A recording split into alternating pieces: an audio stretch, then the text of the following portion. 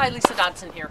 Time to get to our third part of our home serve lesson. We've gone over the grip, the stance, the take back, and in the second one we got to up hit position, which some of you know as trophy position, okay, somewhere around here. And so now we need to get from our up hit position to contact point of the ball, and you've all heard about pronation, and just don't worry too much about pronating. If your grip's in the right place, your arm really has to pronate. If you're going to the right contact point, that's a big part of this whole thing.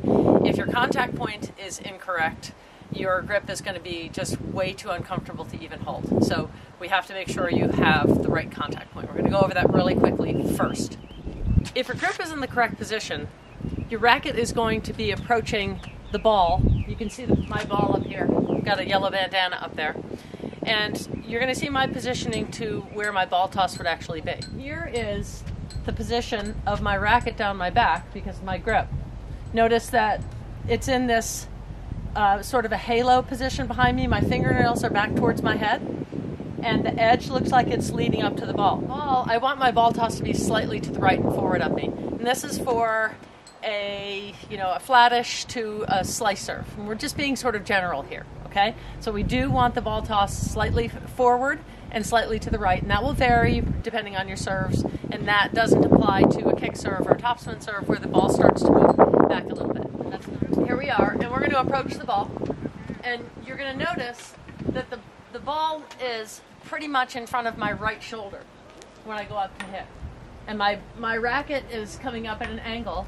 And from there, our arm is going to pronate, right? We're going up to the ball at this angle, and then we're going to go over what pronating is, okay? But it's important to see first where your ball toss should be in relationship to your body. So let's see what pronating is. It's supposed to be natural, but it can feel very uncontrolled and sort of weak to a lot of people, especially if you've been serving with a flat grip. So we'll go through the sequence of the drills just with your hands. First, we're just going to get in position. And I'm going to get in my up hit position. Good shoulder angle, left shoulder higher than the right. And I'm going to go up to the ball. And I'm just going to have it be really loose, like really, really floppy. And I'm just going to let my hand go up and boom. See what it does naturally. If you go up with the edge, if you go up with this karate chop edge, and just throw your hand and stop right here with your arm up in the air, your wrist is going to pronate. That's the way it's going to go. Then we're going to get the Servemaster. Put your hand on your grip. And we're going to do the same thing. And I'm going to stop at the point of contact. Butt is coming out the right. All right? So that's all it looks like. It looks like this from the side. Right? It looks like maybe I'm trying to strain that, but I'm not. I'm just trying to keep my arm up and from stopping and dropping. So we're going here.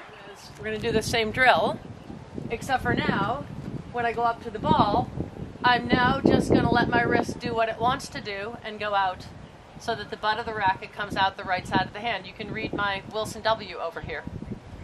So when we approach the ball, the edge is going, and our wrist goes over. So that's one good way to check yourself. Am I pronating?